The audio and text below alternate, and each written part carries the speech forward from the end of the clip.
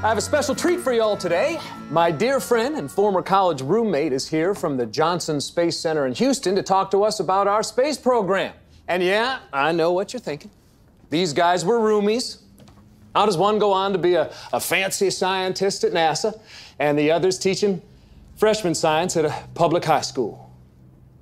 Yeah, Sheldon? I was thinking that. Thank you. All right, let's give a warm welcome to my good buddy, Dr. Ronald Hodges. Hey, kids, hey, glad to be here. And, Hubert, the answer to your question is one of those roomies was busy studying while the other was out chasing high school girls. Yeah.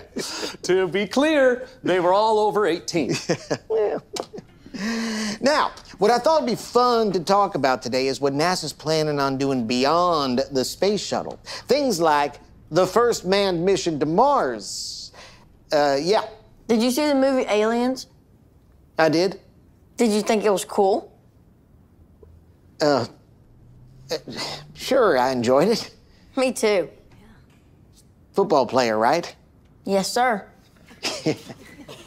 Now, of course, before we can set out to explore the solar system, we've got a few minor problems to overcome. Not the least of which is every time we launch, it costs the U.S. taxpayers hundreds of millions of dollars.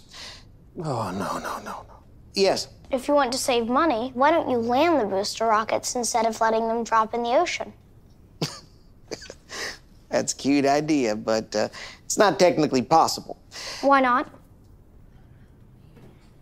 Well, it's hard to explain. The math is pretty complicated. Perhaps I could help you with it. I bet you could. I bet you could. I'll tell you what, here is a NASA patch. Why don't you have your mom sew that on your book bag? Now, who here wants to know how astronauts go to the bathroom? Oh, right. See, now, during liftoff, all the astronauts wear diapers. People often wonder why I chose to pursue a career in theoretical physics.